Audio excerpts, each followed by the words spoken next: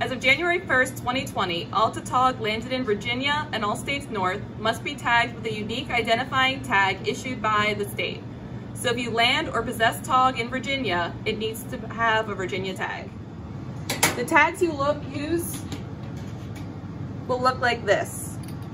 The number in the upper left is the year. So these particular tags can only be applied to fish caught between January 1st, 2020 and December 31st, 2020.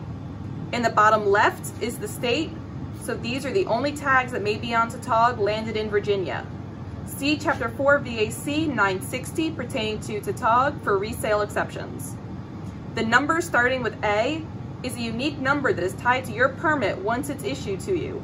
Only the permittee may possess and use these tags. They cannot be transferred or used by an agent. These tags will be applied to each tautog's operculum. Here's how to load the applicator.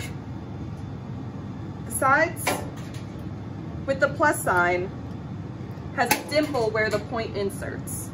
This goes in the lower jaw of the applicator where there is a matching bowl. Place the open tag with that orientation inside the jaws and then push in until both sides snap in. To tag the fish, it's helpful to hold open the operculum bone.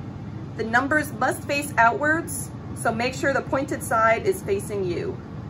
Squeeze the applicator to apply. To disengage, push slightly in and downwards, then open. The point should be bent through the dimple.